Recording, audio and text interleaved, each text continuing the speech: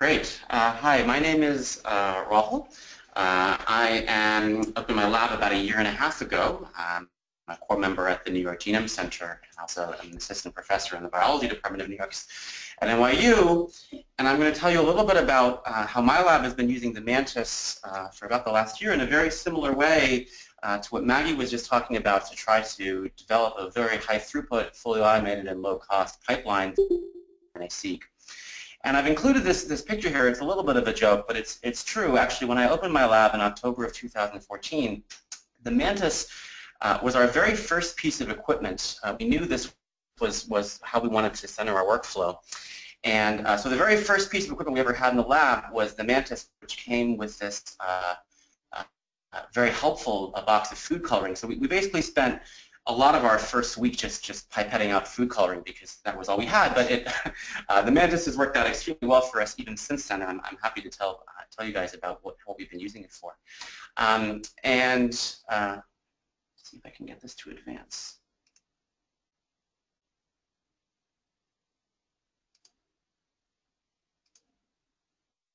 There we go. So as Maggie was talking about, we've really been using, my lab is very, very focused on single-cell genomics, in particular single-cell RNA-Seq. And we got interested in this not that long ago. Our first paper on this came out in about 2013. And what I'm showing you here are data, this is far before we used the Mantis, where we prepared data from 18 single cells. These are the IGV screenshots, and blue are single cells, and our red are our 3 population controls.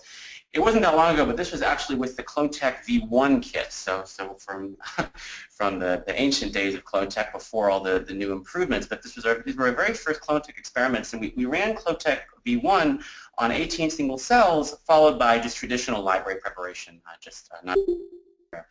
and that cost us about $200-300 per cell, which is why we really only ran 18 of them.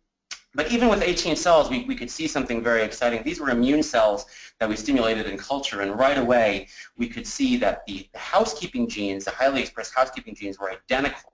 They were expressed at almost identical levels across all the single cells, but the immune response genes were fluctuating enormously and implying enormous cellular heterogeneity and immune response. And that's what got us first interested in single-cell technology. And I'm obviously not going to go into the details of this, but what was really exciting to us, even with just 18 cells, we saw this big 1,000-fold in some cases from cell to cell in terms of key immune response genes.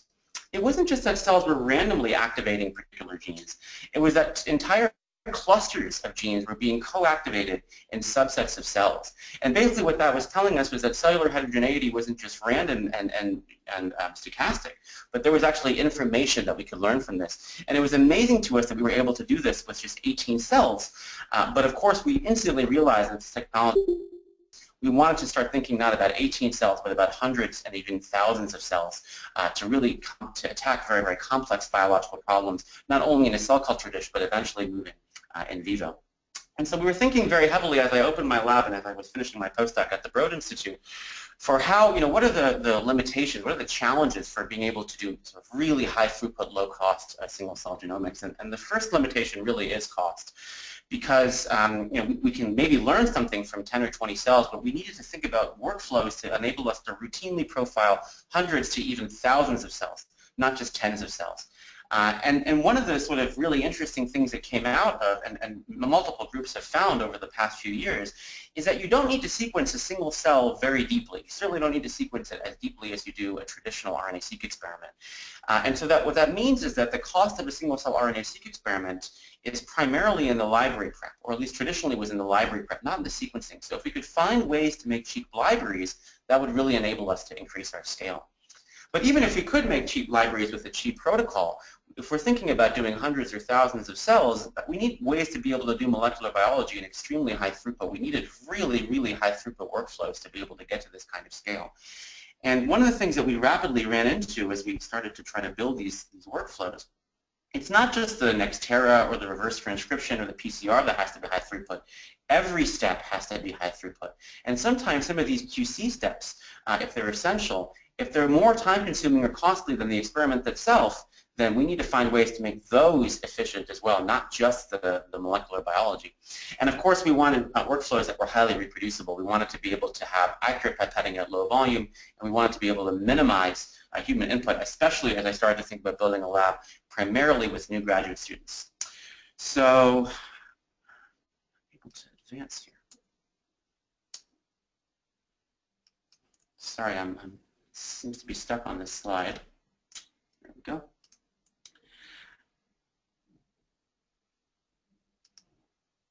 Okay, so if you think about sort of, what is our wish list here for a fully automated pipeline? What are some of the things that we need to be? For sure, we want to be able to reduce our manual labor. We want to be able to work with low reagent costs, and that not only means having reactions in small volumes, but it also means having a very low dead volume. And we want to minimize our costs on things like consumables, which can add up quite a bit under standard workflows. And lastly, we want high flexibility. So what I'm showing you here is our old, when I was a postdoc before our Mantis days, we had a Bravo at the Broad Institute, and I think the Bravo is a wonderful machine and still plays an important part in our pipeline. But we've been able to really augment that with the addition of the Mantis at the New York Genome Center, and really allows us to hit a lot of these things on our wish list, which I'll go through a little bit now. So we really benefit from a few major features of the Mantis that have been reviewed a few times. The first is that we can add to multiple wells from a single source. So we can make master mix once and distribute the same amount of master mix to many, many, many different wells across multiple plates and do that in an automated way. So this ability to do single source addition is something that we really benefit from the Mantis. Of course, we can scale that down to very low volumes as well, and we've had a great success with the low volume pipetting with the Mantis. And I'll talk in the end about how the fact that we can do programmable adding, how we can add different amounts of liquid to each well, actually really enables a very creative workaround for high throughput QC and normalization. So if we just think about this briefly, before we had the Mantis, how would we do a 96 well plate of single cell RNA-Seq? Well, we'd have to make our single master mix for every molecular reaction. We'd have to aliquot that master mix probably into a 12-well strip tube or something with a high dead volume, 20 to 30%. Then we'd have to use a multi-channel to continually aspirate and dispense and mix from the source strip to different rows or columns of our 96-well plate, having to do that potentially up to 32 times for a 384-well plate. So it's a lot of pipetting, and we have to go through a different pipette tip for every sample. So the tips start to add up and become very, very costly. So these non-automated methods can become very laborious and wasteful. But when we do molecular biology now with the Mantis, we have a much more simplified workflow. We simply make the master mix once, and this is actually most of what we use the Mantis for, and it's what Maggie was referring to as well. We simply distribute low amounts of master mix to every single well in the exact same volume. And this is wonderful because it requires very little human pipetting. We rely on the low volume pipetting and the accuracy of the Mantis, and we simply go through a single tip for every single dispense rather than a single tip per sample. And all of those things are really quite valuable for us and enable us to really have much cheaper costs for our molecular biology. And as Maggie was referring to, the other thing that we can really do here is we can really miniaturize our reactions using the low volume pipetting of the Mantis. So traditionally, we've, just as Maggie described, we've scaled our reverse transcription reactions down to about 25% of the original volume. The Nextera library prep costs, which are actually particularly expensive, we scaled those down by a factor of 16 with the Mantis and really, really cut our heavily that way. And that's enabled a significant cost savings and an increase in scale. So all of that is relatively straightforward. We can use the Mantis to distribute master mix to many wells and to lower our reaction volumes. But one of the really cool ways that we've used the Mantis, it may be something that's interesting to talk about, is what do you do after you've made your amplified cDNA from the Smarter kit? So for those of you that have done a lot of clone tech or a lot of Smarter, you know that there's a lot of variability from well to well in terms of what comes out working with single cell inputs. So some wells might return a very high amount of cDNA, and some wells might return absolutely no cDNA at all. And you need to, in order for the Nextera to work, you need to be able to normalize each of those cDNAs to the same input. And so, typically we used to do that by hand. So you would run individual qubit reactions on every single one, or maybe a picogreen on every single one of your wells. And then you would normalize by hand, one at a time, each of the individual tubes down to the required amount of cDNA to use as input to Nextera. So that was one problem, and you also have to do QC on every well because not 100% of the wells succeed. As Maggie showed, you often get a failure rate of up to even 50% with your single-cell RNA-Seq experiments. You want to make sure that you don't waste money making libraries on those experiments going forward, and so the manual way to get around this fact and not waste money on failed experiments is just to take the cDNAs that worked and move them to a new plate prior to doing Nextera. That way they're all next to each other and you can do multi-channeling. But that's also pretty time-consuming and slow, and so the lazy manual way, which is what we used to do when I was a postdoc, was we skipped the QC. It took too long and it was too costly. So we just normalized everything down to the same amount, hoping that it would roughly turn out roughly okay, and we just made libraries from everything. And it was an enormous cost waste because we were not making the most out of our cDNA. But to actually do individual QC on hundreds to thousands of wells was simply going to be not possible. So what we've done now is a three-step QC profile that uses the Mantis very heavily that I think might be interesting for some of you guys to hear about. So the very first thing we do is we don't do individual qubits for sure. We do a picogreen assay, and we use the Mantis to aliquot out picogreen reagent to identify the cDNA yield from every single one of our wells. And you can see there's quite a large range here. Some of the wells incur extremely high cDNA yields. These guys might even be doublets or multiple cells that were deposited by the FACS. But even within the successes, there is a very, very wide range here in terms of yields. And then we see only a couple cells here that had very, very low yields and that we want to exclude going forward. But sometimes the percentage is much higher. We can see in some plates up to 50% of wells don't give a good reaction. And that might have nothing to do with the molecular biology. They might just be dead cells. The question is, how are we going to normalize these guys to the same inputs for Nextera and also not waste money on these failed experiments? And so here we use this really cool feature of the Mantis where we can add different amounts of reagent to each well. To use that Excel, we have a little script that takes our picogreen assay and says how much water do I need to add to each well in order to normalize this down to 0.15 or whatever our target is in terms of cDNA yield. And we simply just add that into an Excel file and automatically import that into the Mantis. And now we have what we call a mask, where the Mantis is going to add different amounts of water to every well. And at the end of this procedure, we should have very, very tightly normalized cDNA pools, which is a really high throughput way for us to be able to get every well down to the same amount. Now in this particular plate, we add 0. We don't waste time adding water to the wells that failed. You can see there are a number of wells here where we add 0. That's because those wells didn't return any cDNA. So now when we think about doing Nextera, how are we wasting Nextera reagent in failed wells? And so now what we do is actually when we run Nextera, we use this sort of same idea. We only add Nextera reagent to the wells that were successful. And the wells that weren't successful, we simply don't add Nextera reagent to. So we don't waste any money. We call this a mask. We use the picogreens to tell us which wells should we proceed forward with. And if the well isn't worth proceeding forward with, we simply don't have to deal with it. And this is really high throughput because we just make a little bit less master mix. We don't have to tell a human head into A1 but not A2. We just make master mix only for the successful reactions, and then the Mantis just skips over the failed wells. So it's a really nice way for us to be able to make the most out of our Nextera reagent, which is really where our money goes. And then I won't show as much QC data because I think Maggie showed a lot of sequencing and QC data, but I'll just say that when we do technical replicates, for example, of universal human RNA, this is 50 picogram replicates, and a negative control in well 11, we see extraordinary uniformity and reproducibility with the Mantis, even when we go down to these very, very small reaction volumes.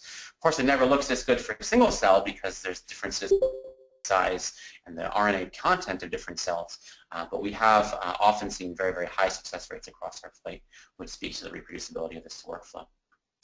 And so I'm not going to tell any biological stories today. That's not the purpose of this webinar, but I will just say that these things in parallel have allowed us to have a combined workflow for fully automated single-cell RNA sequencing, which is really our goal, to be able to look across diverse systems, whether it's in vitro stem cells that we're differentiating into neurons, in cell culture, whether it's looking at an entire animal in early development where we see enormous cellular heterogeneity, or to look at things like T cells and autoimmune disease. We've leveraged this pipeline to the point where we're no longer looking at 10 or 20 or 18 cells. We're routinely able to profile hundreds and thousands of cells at vastly reduced costs, and that's been really useful and exciting for my lab.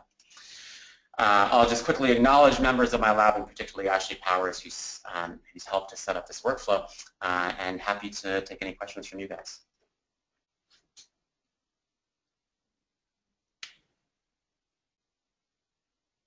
All right, thank you, Rahul. So what we'll do now is answer any questions that anybody may have. We do have a few questions that have come in already. The first one is to Rahul. Do you see any cross-contamination between samples?